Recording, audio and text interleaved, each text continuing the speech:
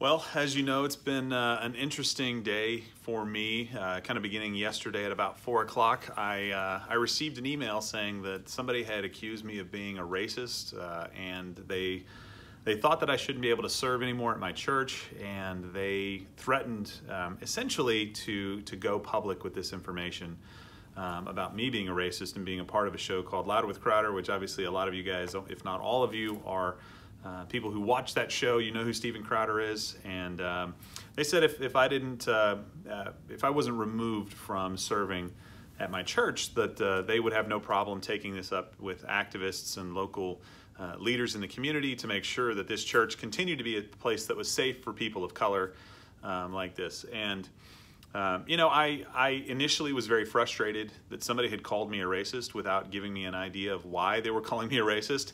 The only thing that I did see in the post or in the email that was copied to me was that we dressed up as Vikings in the last live stream, and I'm not sure what Vikings we offended by doing that, but obviously when we do cultural appropriation, a lot of people can be offended by that, or they can take it out of context. The whole context is the cultural appropriation and being offended by people who maybe have cornrows, or somebody who wears a piece of clothing that is typically worn by another a person's race, or something like that is silly. It's just silly to be offended by those things, unless they're done in mockery, right? If they're doing it to mock you, that's one thing. If they're doing it because they just like the clothes, that's not a bad thing. And so we tend to pick June as our cultural appropriation month just so that we can poke fun at that. We're using comedy and humor to attack issues of the day, which has been done forever.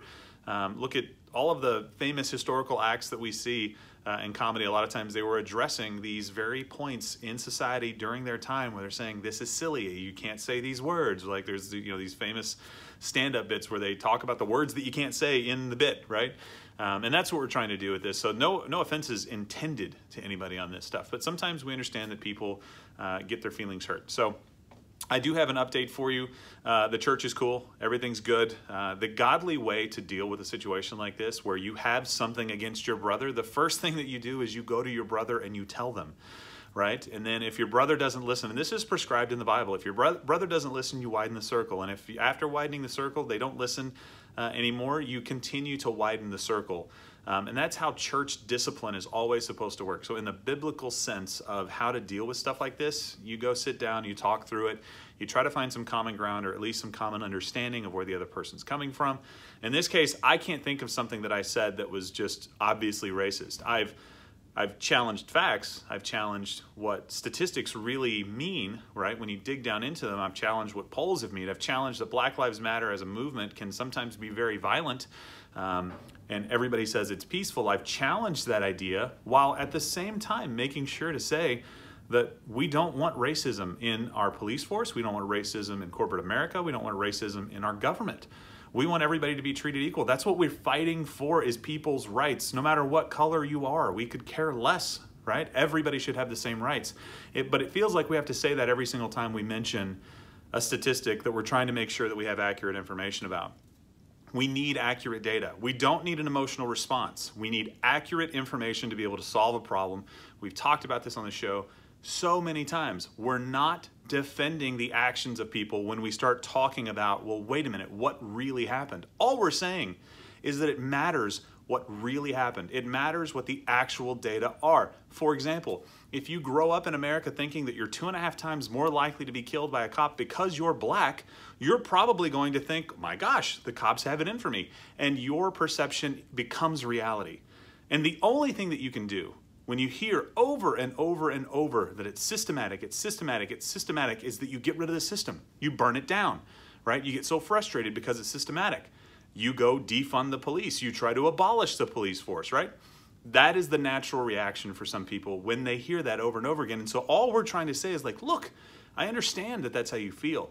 And I'm sorry that you feel that way. You've genuinely gotten to a place where you're afraid. I get it.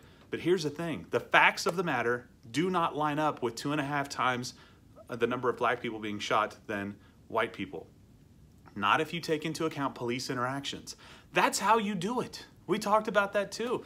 You don't say that I'm still one of the top tight ends in the country.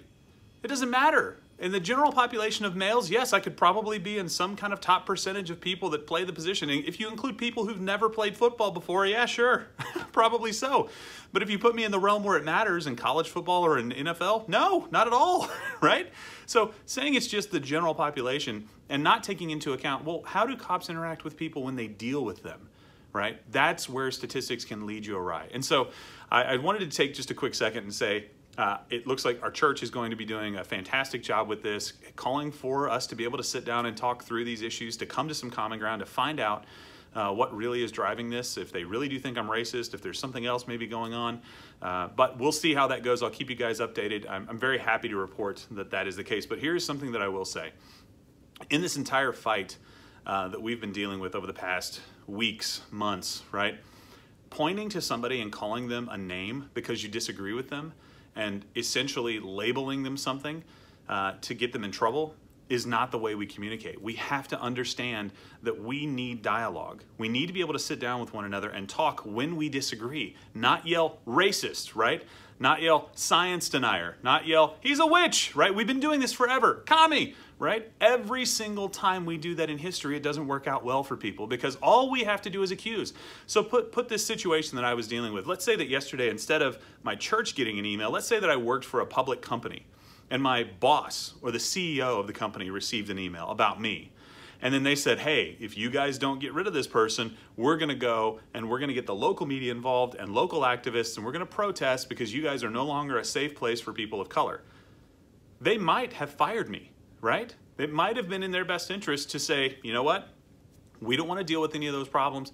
We'll just let this person go and we'll call it even, right? Well, now my career is ruined. Now my name has been tarnished. Who's going to want to hire me the next time I go out and look for a job? They're going to say, well, what happened at your last job? Well, the rage mob got me fired. Well, what'd you do? Well, they said I was oh, you're a racist. Okay, yeah, well, we're not going to hire you because apparently you're, no. They said I was a racist. Well, they said it must be real, right? This is never a good way for a society to function. We have to be able to talk to one another. We have to be able to point out that facts matter.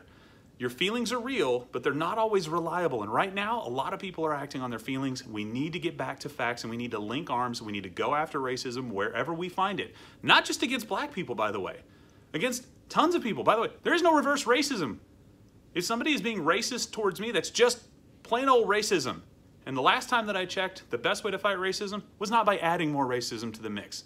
The last time I checked, the best way to fight inequality was to look at what the inequality came from, not just to blame one factor. It's too convenient, it's easy to do, and it's most of the time very wrong. So thank you guys for your support. I appreciate it.